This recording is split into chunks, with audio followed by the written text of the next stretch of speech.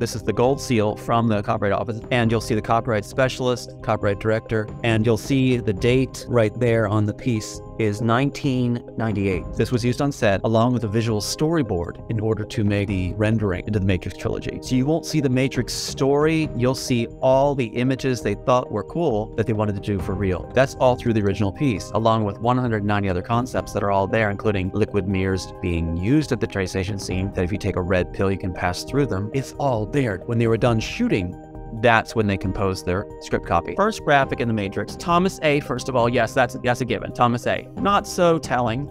Anderson is my Scottish clan name. So what you have is in Space Force, you have the name Mark Naird, but Mark Laird is my brother's name. My dad's name is John, father's name, John Anderson, Scottish clan name. Next above it is Central West High, Tweak to Junior High. Right here is my diploma. I'm gonna pop it up for a second. So Central Bucks High School West. Here's a graphic that fills the screen in Animatrix. The default go-to clock face is 10 after 10. Space Force, pointing to like a 7-2 on the wall in the prison, 7-2 very blurry in the background. Even in Ratatouille, in this clock in the Animatrix, they put 7-2, 1 point before the 60, which is 59. 7-2-59 is my birthday. They correct my birthday in 2003. The red hand is 4 past the 4, I was 44 in 2003. Here's my license, 7-2-59 is my birthday.